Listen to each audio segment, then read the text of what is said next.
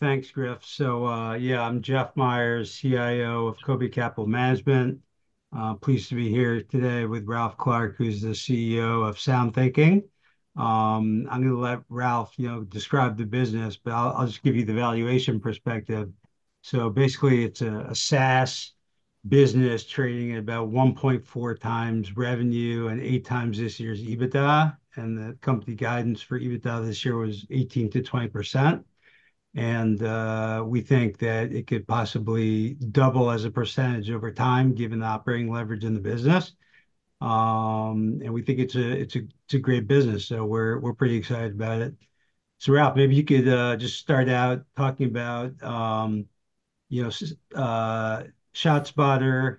Maybe kind of what percent of your business is ShotSpotter. Talk about maybe the technology that you guys have and the market you serve and what you see the potential there being.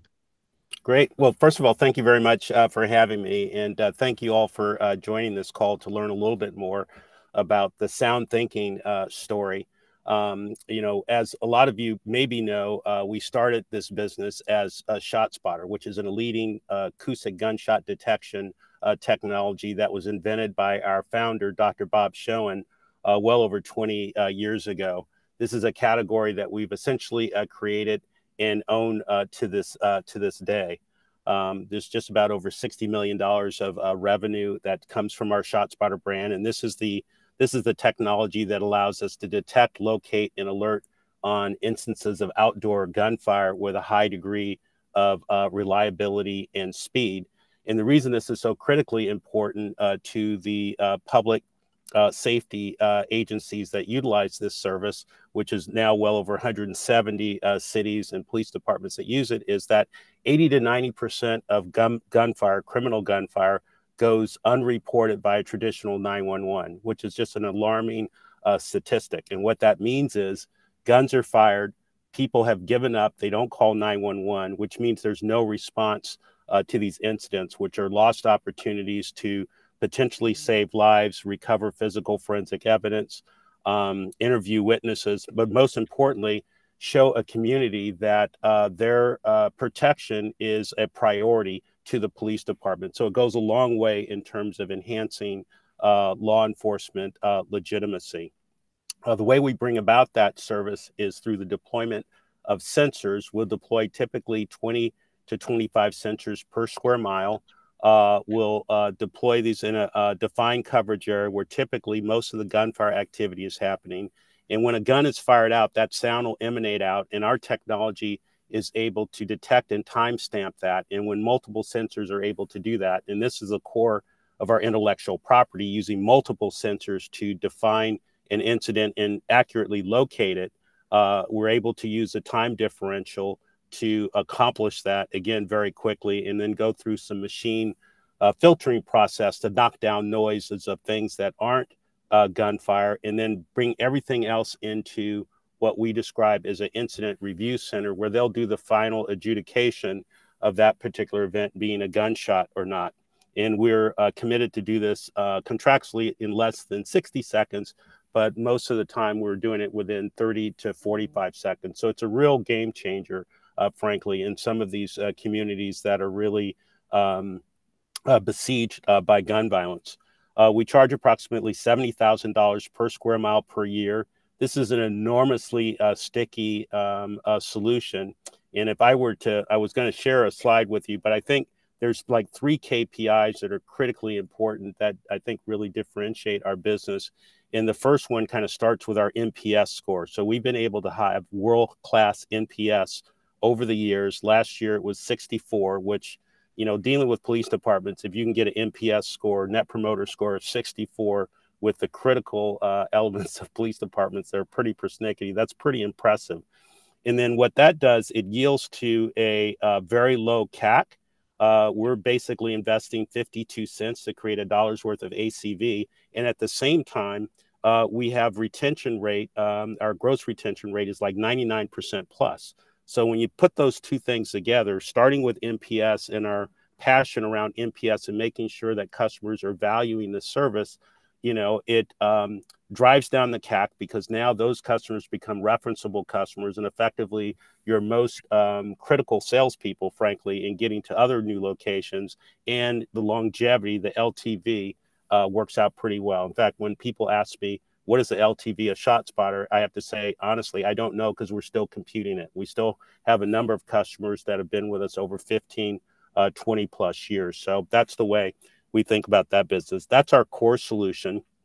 But we've always had the view that we wanted to be impactful beyond acoustic gunshot detection and really be I'll call it a problem solver for public safety agencies.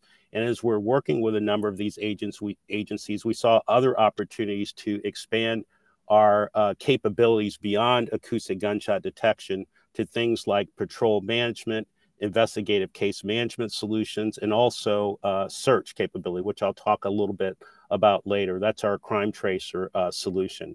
And then most recently, we did what might appear to be a little bit of outside the swim lane acquisition of a weapons detection technology solution called SafePoint, but there's a lot of similarities there. I'm really happy to talk a little bit about later. But all in all, this is a fantastic business. It has now multiple growth drivers from not only ShotSpotter, but we've diversified to these other solutions that are also bringing other buying centers to bear. Before, just with ShotSpotter, our buying centers were pretty much concentrated with local law enforcement agencies. But as we've expanded to some of these other adjacent solutions, the buying centers have they're now including kind of state level agencies. For example, we've closed a couple of deals, case management deals, case builder deals with some state agencies. Same is true for Crime Tracer with both Tennessee and Massachusetts. These were 7-figure deals. And then with SafePoint, that's 100% commercial. Although the intersectionality with SafePoint, which was kind of interesting when we did the due diligence around this acquisition, was that when we were talking to folks that were in the buying center of these hospitals and casinos and the like, these directors of security, guess what their employment had been with traditionally? They were law enforcement. So they're familiar with ShotSpotter. So they kind of come over and are already positively inclined toward the kind of SoundThinking / ShotSpotter brand reputation that comes from our very high NPS. So I said a lot there, so I'll hit the pause button, and hopefully I answered some of your question there, No, Jeffrey. yeah, you definitely did. You definitely did. Maybe you talk a little bit about Case Builder and the deal you won with the New York prison systems, and are any opportunities you're seeing beyond that, based on that win. Thanks for asking that question. I think this reminds me, frankly, of the ShotSpotter deal we did with NYPD, who had been a skeptic of acoustic gunshot detection for many, many years. They gave us a shot to prove what we could do, and we proved it. And again, NYPD is a very persnickety, very, very tough agency to deal with. They have very, very high standards. But once we could prove that we could step up to their expectations of quality and capability, that really broke open the market for us, because people looked at it and said, they pay attention and says, well, hey, if NYPD likes this stuff, this is something we have to pay attention to. I would almost say the same thing is true for our DOC project, which is basically an $18 million project for our case builder solution. It's going to help the Department of Corrections of New York City be a lot more compliant. Some of you maybe have been reading in the press about they're always on the verge of being potentially taken over by the feds, which is not where you want to go. And so how they can make accelerated traction on being more compliant and showing their compliance to these various regulations and the like prison, rape act and things like that is critically important. And so we're helping them accomplish that with case builder. And I think maybe I mentioned, so it's $18 million over $18 million over 6 years. So it's $3 million a year. Some of it is professional services, and then some of it is maintenance, and then some of it is just ongoing support for SaaS recurring revenue basis. And we think we can deepen that as we add more users. For those of you who have followed the story, the very frustrating story, we were talking about NYC DOC for a very long time. And we kept having to push the deal out because it kept getting bigger and bigger and bigger and bigger. So that was a little bit of the juxtaposition that we had there. But now it's all done. We're making a lot of good progress there in bringing that application to bear, and have already landed another Department of Corrections company that I'm not sure I can talk about just yet, but we'll be hopefully talking about it on in the very near future, where there's another DOC, and it was all spinning off of NYDOC. So that's a pretty interesting market. And then we've talked about another case builder deal, not in the DOC area, but this is a state AG agency that's doing Medicare fraud investigations.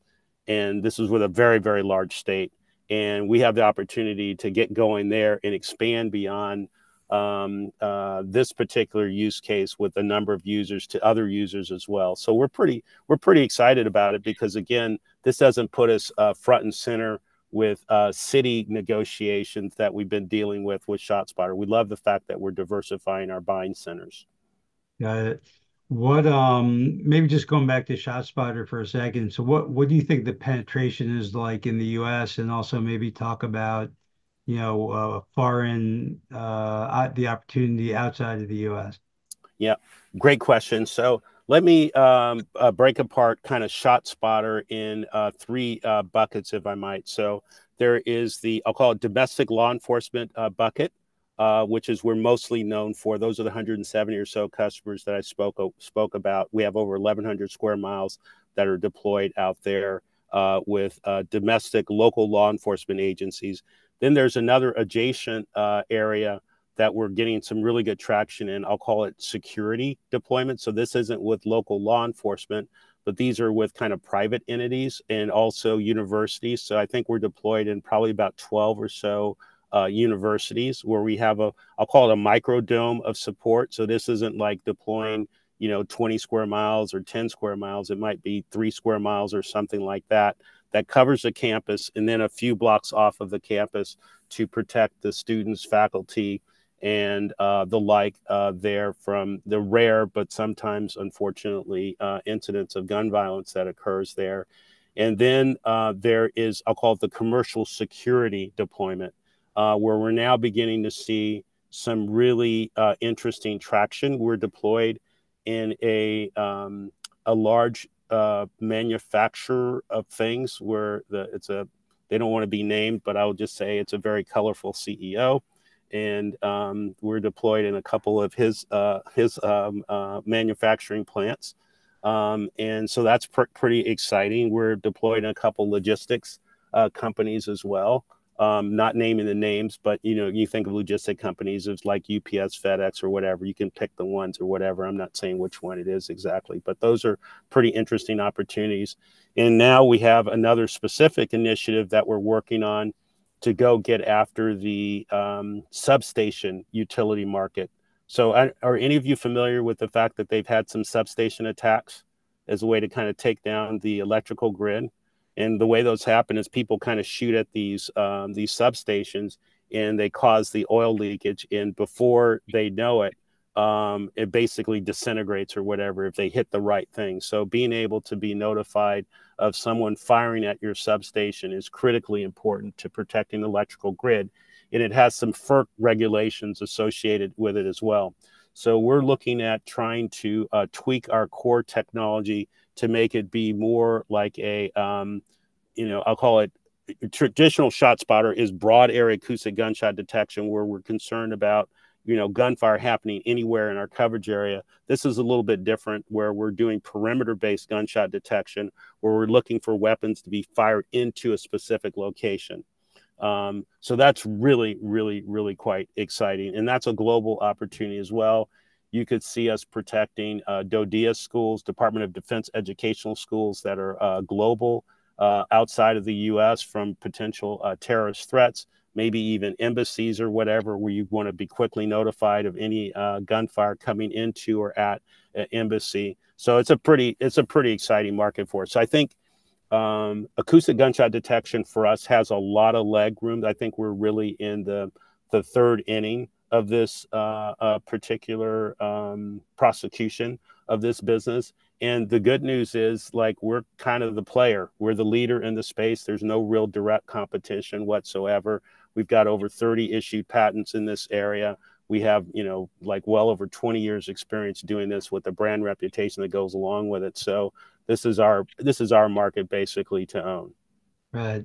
Great. Maybe, Ralph, you want to talk a little bit about Chicago and maybe give a little history there and, kind of where we are today with, what some of the aldermen were, getting through city council and, yeah, maybe just talk about that a little bit.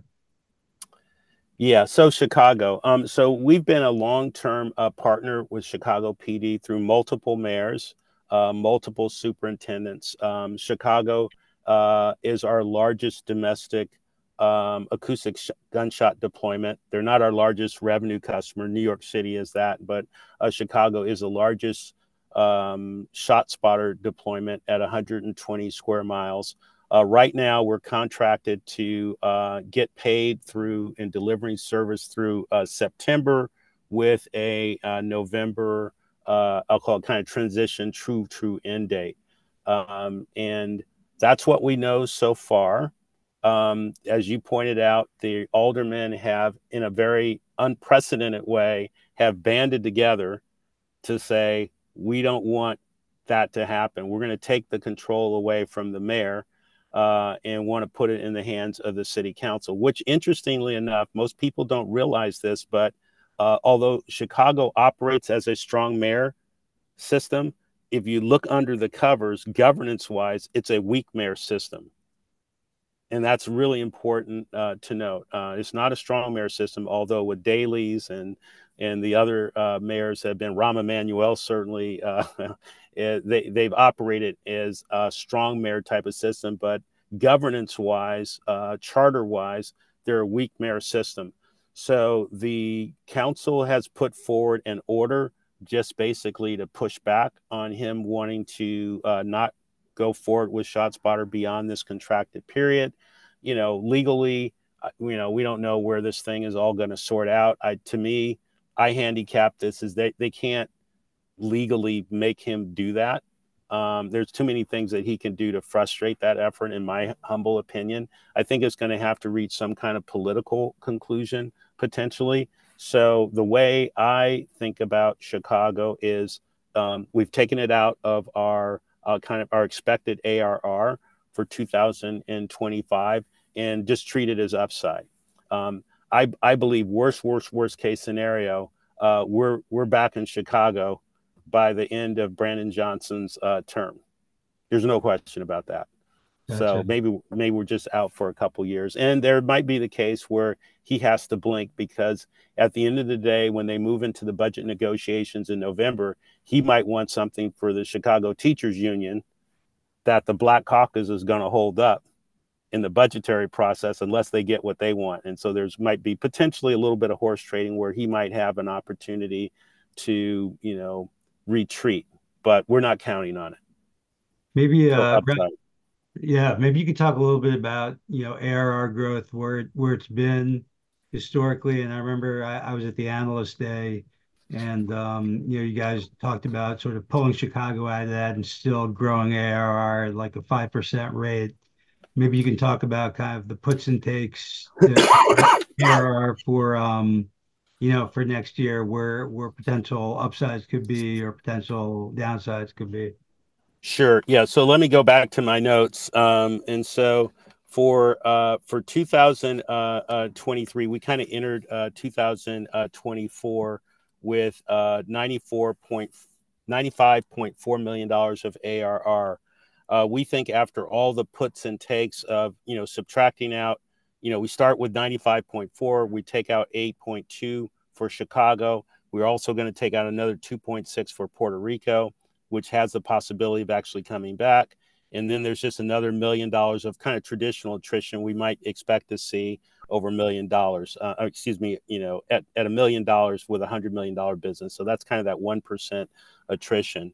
But then offsetting that is like $8 million of new miles, $5 million of SafePoint, $1 million of Case Builder, $1 million of international, $500,000 of Crime Tracer, and then $500,000 for DOC incremental ARR, and then price increases, which we've been pretty successful in executing toward, and then resource router we have at 300,000, and that kind of lands us to estimated. I want to say I wasn't able to put up my disclaimer, cautionary note regarding forward-looking statements, but just imagine that you saw that as I'm talking about this, please. That puts us at about a little bit north of $100 million. Now, going into 2025.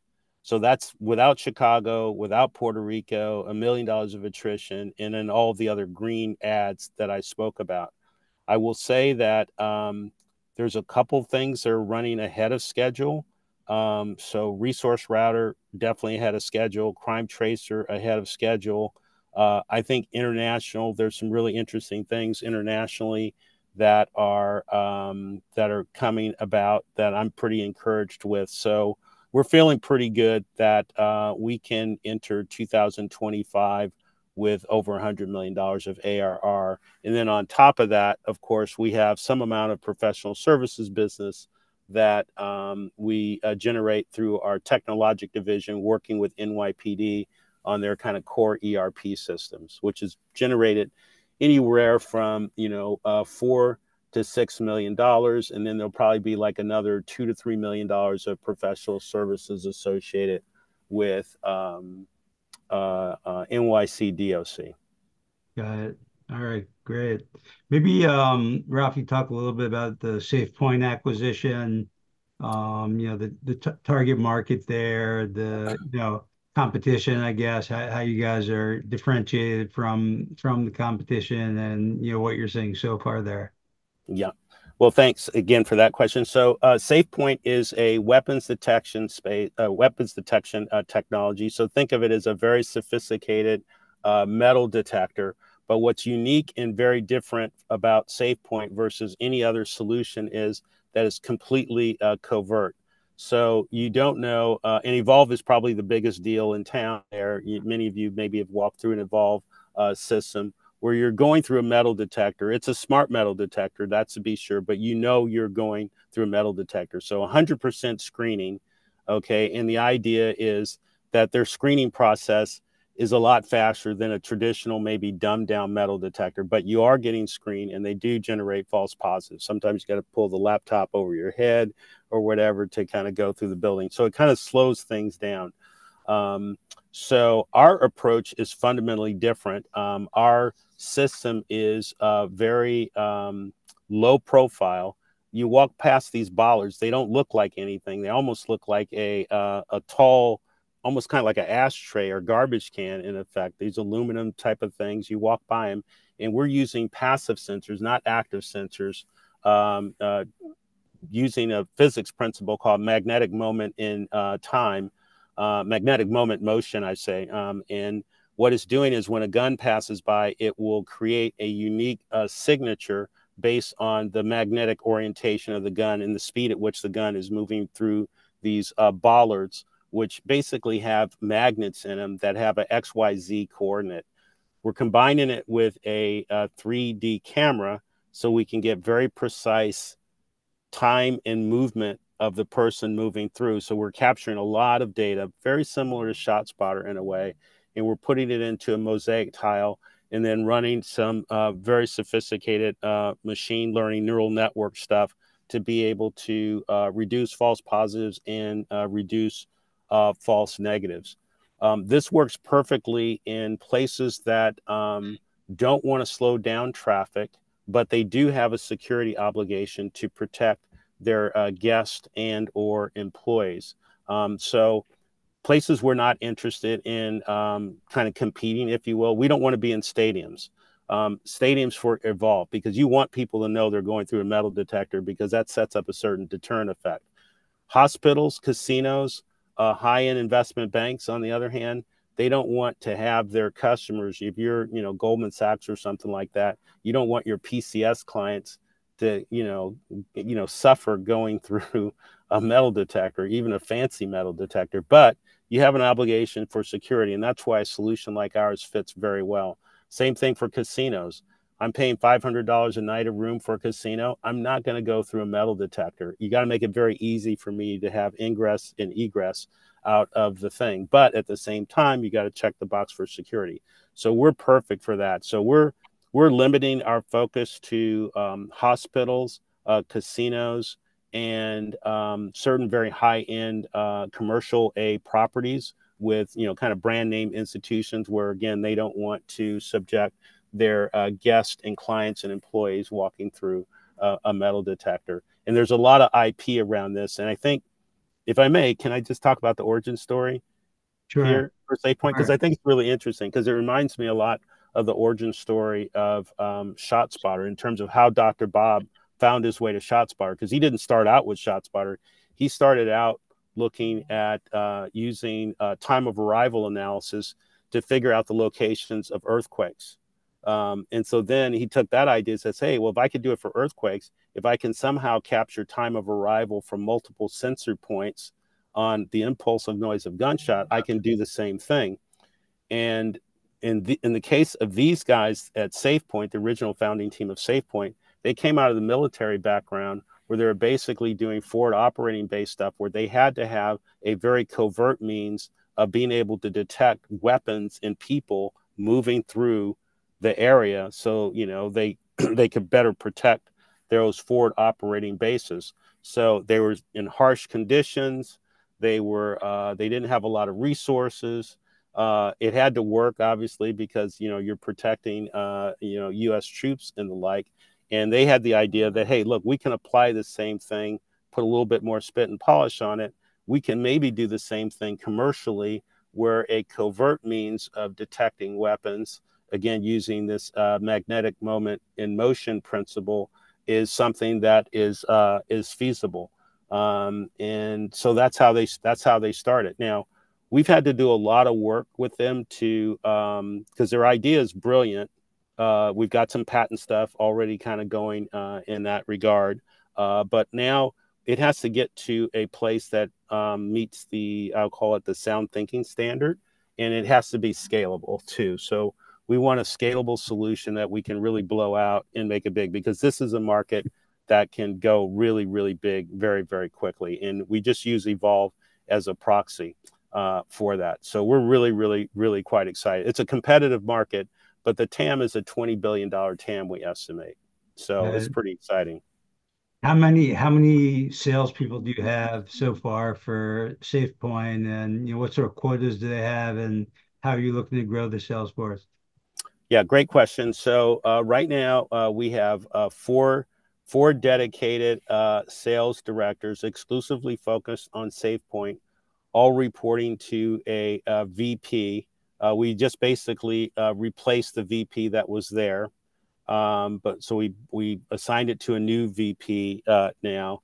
The total collective quota for that team is $5 million of booked ARR by the end of this year. What we have seen is the pipeline has grown immensely, uh, but we're still not seeing the acceleration on the sell piece that I think we would want to see. So that's been a bit of a challenge. So we're trying to dig underneath that and understand how we can accelerate that more. Now I know part of it is like we're being very careful and not trying to get over our ski tips. Some of you might be familiar with the Evolve travails where they got over their ski tips and overcommitted to things and didn't deliver on it. Now they got an FTC investigation. So we're trying to avoid that kind of stuff at all cost. The other thing that we're doing that has added some time to our, I'll call it a GA product that's embraced by the hospital community, is getting HIPAA compliance, which will be a competitive weapon once we get it. But that's the other thing we're working on, and that should be delivered in the next few months. Gotcha. Sounds good. So how about I guess where you are today, P&L wise, maybe 60% gross margins, 18 to 20% EBITDA margins. where do you think that can go over time, and where do you see the operating leverage, in the business? Yeah, so I think the operating leverage, first, it starts with revenue growth. As we drive incremental dollars to the company, a disproportionate amount of that money flows all the way down to adjusted EBITDA. Our COGS, for the most part, is semi-fixed. So as we grow revenue, we don't have to add at the same rate as we do with revenue with COGS expansion. So that's pretty encouraging. So it starts with revenue growth, and then there's operating leverage on COGS because COGS is semi-fixed, and then there's operating leverage below the line with sales and marketing, G&A, and R&D. If you think about it, our R&D for ShotSpotter is kind of one and done. I mean, we've invented that, we built it, it's done. I mean, what we had to do 5-10 years ago, we're not having to do that right now. We're investing more in Case Builder. We're investing more in Crime Tracer, and I said Case Builder. I'm sorry, Resource Router. And we're certainly investing a lot in SafePoint. But even those investments aren't at increasing at the same rate. We expect our kind of 15% top line growth to grow. So when you look out, I think our long-term model is 70%, well, 15% plus CAGR growth on revenue, 70% gross margin, and we think that'll translate down to a 40% adjusted EBITDA number. Sounds good. Okay, I guess Ralph, those are my questions. I will see if anybody else has any questions, maybe put in the in the chat, or that we could we could ask Ralph while we have the time here.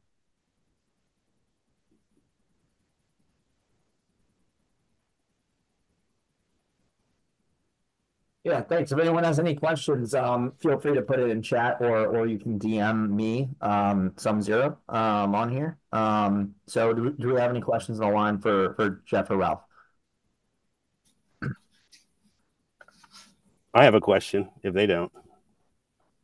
Go ahead. Go ahead. Yeah, so I'm just curious, for those of you who are on, how many of you have been familiar with the SoundThinking story? Or is this all new to you?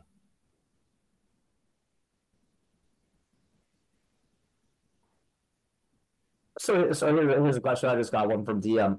Can you speak about the recent news about about sort of the comptroller report here in New York, and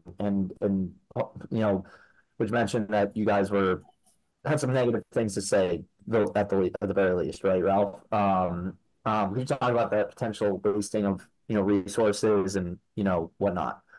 Yeah, I mean that's it's nonsensical and political, and we're gonna respond in a very detailed way, similar to the response we had with the Massachusetts delegations of folks that got finessed by the ACLU to put out the letter to the AG of the Department of Homeland Security. A lot of his conclusions are just dead wrong. So I'll just say the absence of evidence is not the evidence of absence. It's the idea that because you're not finding a victim, shell casings, or anything like that, that a shot didn't occur, and that in fact is a false positive, is just nonsensical.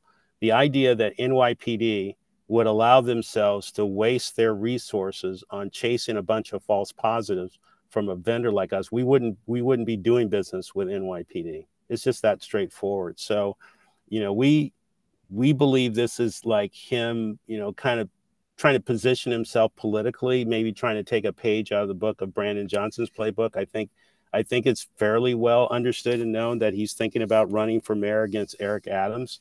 You probably saw Eric Adams' kind of full-throated response to his audit report, if you will. And even in the addendum, there is a very point by point response where NYPD is challenging his conclusions. And I mean, in every single regard, The only conclusion that they didn't challenge, and they agreed with, and I think we agreed with it too, is that you have to pay your vendors on time. So that's one we actually supported. We thought that was a good outcome of his report. But everything else is just it doesn't line up and doesn't make sense. So we're going to respond truthfully. We're also going to respond respectfully because we need to have another narrative out there. But we can't be too harsh because we do a lot of business with New York City, and we just don't want to alienate this person too much because every single contract goes through his office. So we have to just be careful. So there's been rumors about Boston and a few other cities considering doing what Chicago has done. Can you address that for us, Ralph? Sure. Yeah. So maybe you guys haven't seen that there were 11 chiefs of police. We have about 13 deployments in the state of Massachusetts. 11 of those chiefs, in an unprecedented way, penned a letter directly to Markey and to Presley and to Warren saying, your facts are incorrect. You've been completely misinformed. This is a critical tool, and it's helping us get the gunshot wound victims and save lives and make communities safer. Full-throated response for there. And it's something that, frankly, they initiated. So that was really quite encouraging. So, no, I think we're good. We're good in Massachusetts. Boston's moving forward. Michelle Wu, who is, I think people describe her as being a somewhat progressive mayor. She's like kind of my mayor in Oakland, very progressive. She's on board to support her commissioner in using ShotSpotter. So that's very strong. So their letter, unfortunately, was, I think we learned a little bit more about the genesis of it. We think the ACLU maybe finessed the Presley office to get them to put out a letter. And, there's been some direct conversations we've had with I won't say which senator, but a senator out of Massachusetts that said, they really didn't pay attention to what they were signing.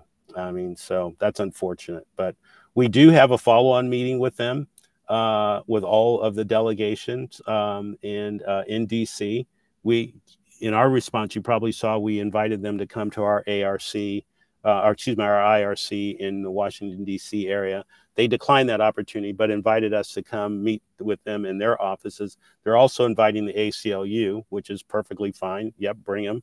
And we can tell them where they got it wrong, too. And so we're going to hopefully have that meeting in the next 2 weeks. Yeah, starting to get some questions flowing here, Ralph. So can you talk about the possibility of replacing people that do the double check of the shots with AI, or why isn't AI sort of doing this already instead of people? Yeah, so the AI is letting us kind of keep that cost, I would say, in a semi-fixed state. That's how we're able to get the operating leverage in the COGS line. I think we very much appreciate the level of attention and care that a human reviewer can bring to this that AI can't. So AI, we use it to throttle the noise down to a level so that we can always have humans be able to do that. But importantly, these folks are also doing level 1 support as well, 24/7, 365. So we talk about them reviewing alerts, but they're also, dealing with, hey, I forgot my password, I need to log in. And that's part of the reason we get such high marks on NPS, because there's not a lot of public safety solution companies that resource like that. Great. Shifting over to SafePoint, are there any ongoing efforts to target airports and other connectivity stations like train, bus stations? This seems like a natural market segment. Are there any regulatory hurdles that you guys face there? No regulatory hurdles that I'm aware of. I think there is a possibility for us to potentially explore something in the public transportation space. And I think that's all I can say right there, but it's pretty encouraging. Great. One last question here. Do you find that your Bay Area location gives you a tech advantage? Yeah,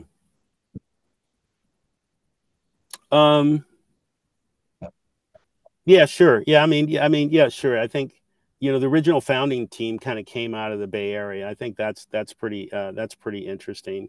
Although we're a fairly dispersed organization, we're now grown up to over 300 employees. I was employee 25 back in 2010. And that was kind of the core team. And now we've grown it to over 300. We're in locations like Tucson, Arizona. We're in Washington, D.C. We're in Orlando. And we're also in New York, New Jersey through our Technologic division that's doing the work with NYPD. Cool. Great.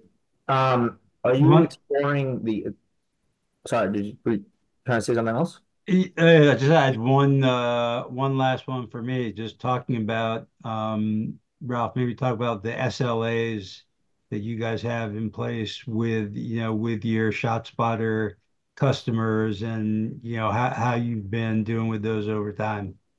Yeah, we've been doing great. So we're now at 90% detection rate, quality rate, if you will. And if we go below that, we owe some financial penalties. We get penalized financially to that. We have paid out some penalties where we've fallen below that expectation of 90%. I will say it was in one borough in New York City, but that we're going to put that in the letter we send back to the controller, let them know that we hold ourselves accountable for a very high standard. Across the board, we're at 97%, but there has been a month or two where we had some challenges in Upper Manhattan. That was just giving us a devil of a time because of the noise, the building density, and just a lot of stuff. So we had to really go through and try to figure that thing out. That wasn't a big deal, but it does show that we're holding ourselves accountable to a SLA standard. And then one last question here on SafePoint. Are you guys exploring the installation of it in public or private schools? No, schools aren't really our thing because I think it's really important. And I didn't talk about our customer success organization. We really try to be problem solvers and not transactional salespeople. So we're not interested in selling something that isn't valued or used appropriately, and then it gets ripped out 2 to 3 years later. And I think with schools, you have to ask yourself the question, how well resourced are they to deal with the alerts that they do get? And if they're not organized like that from a resource point of view, from a management process point of view, that's not a customer that we want to rock with, because that's not a long-term greedy play for us. We think there's plenty of opportunities in the casino market, the healthcare market, and even the corporate market. We think that can keep us busy for a very, very long time. But schools wouldn't be our thing. In fact, what we said is we're not having any outreach to schools. If people want to come to us and then sell us on why they think we should work with them, we're kind of open to that, but we're pretty picky.